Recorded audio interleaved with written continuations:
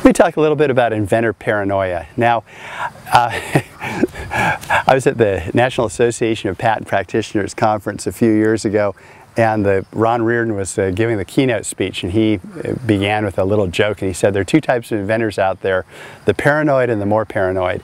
And all the patent attorneys and the patent agents, we were rolling in the aisles. That was the funniest thing we'd ever heard. We thought it was really funny.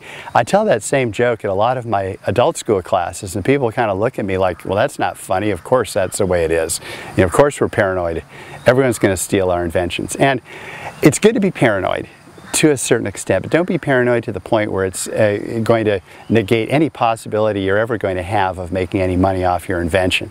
Because you're right, some people are going to steal ideas, but they're much more likely to copy successful products than they are to steal ideas. If you think about it, everybody in the manufacturing business, they know that just being able to make a product is no guarantee of success. So they're much more likely to just sit back and wait until you have proven that the product has legs and is going to sell, then they'll copy it, which is why you want to get patent protection to keep them from copying it.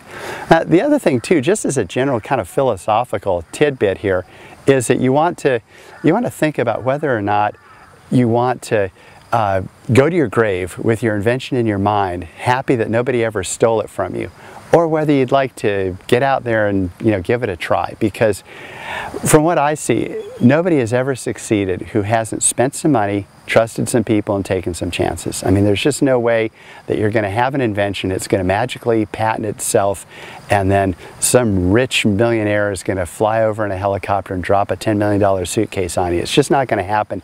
You're going to have to take some chances. And again, that's your choice. Go to your grave with your idea, and at least no one will have ripped you off, or give it a shot, try to make some money.